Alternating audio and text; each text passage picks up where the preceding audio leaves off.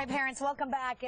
It's time to talk about babies and family, all that we do on the Mommy Daddy Handbook. So today we want to welcome Dr. Daneshmand from Miracle Babies to talk about epigenetics. This is really good, especially for the moms and dads. If you're pregnant or you're thinking about having a baby, you're going to want to know all this stuff. Dr. Daneshmand, good morning. Always Thank you so much. Good morning. It's always good to see you. Okay, so that's like a big word. You say epigenetics. What is that?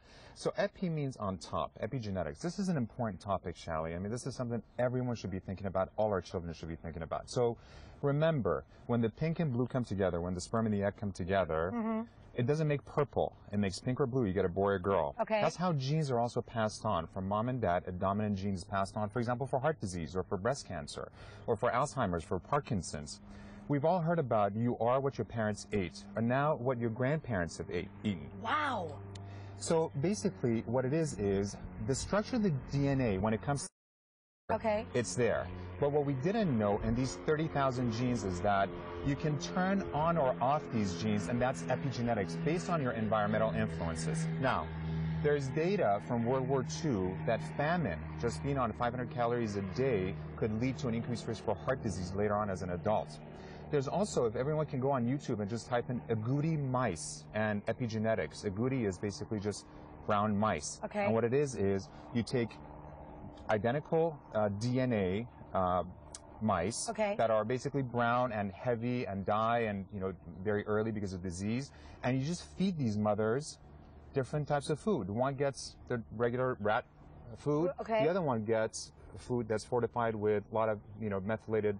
Right, like the fruits and the vegetables, everything that they tell us to eat. Okay. And what happens is the offsprings are totally different. Wow. One that's been fed green stuff comes out, dark coat color and very lean and does not get disease, and the other one, like the other ones, like the mother. Okay, so we've heard it with the mamas all the time to take care of your bodies, eat well, rest, like all the things that we see here on the table. What are you learning now more and more, the studies that are coming out, the medical research, that parents, like especially mothers, they really have a control how their babies are going to turn out? These 9 months are crucial, you guys. As an obstetrician, we're just beginning to learn about these stuff. When the Human Genome Project completed in 2003 by Craig Venter, we all thought that, first of all, we just found out there are only about 30,000 genes. We've got probably less genes than plants do. But we didn't know that, oh my goodness, we thought that we're going to have a clue as to who's going to have what sort of illness, how can we treat it, but it doesn't work out that way, again, because of the environment. So simple, go back to the basics, sense, things that make sense, S-E-N-S-E. Okay. Sleep. Okay. I could do that right now. Be active. Exercise. Okay. If you're exercise is important. Okay. And for nutrition, make sure just basic stuff, organic, non-GMO, healthy greens. Take a lot of greens and juice for yourself with greens. Just healthy food, right? And as for stress, reduce your stress. We know that unfortunately mental health plays an important part. Come on, Dr. D, you're talking about pregnant mamas. You're telling them to reduce stress? Exactly. Well, you know what? These are tough times, but make sure you just write things down, meditate, exercising, all these things help. Sleep helps with stress reduction. And last but not least is positive emotions. We know that, this is one unit, Shally. I always tell my patients, one unit. Think of it as at a cellular level. Okay. If you're not well here, you're not going to be well here and vice versa. Okay.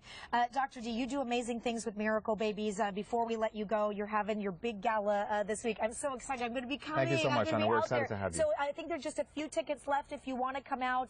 It's this Saturday.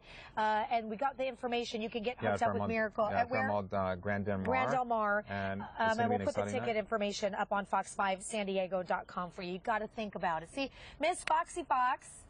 Shally, did you learn anything about that little baby that's in your tummy? All sorts of things. Oh, good.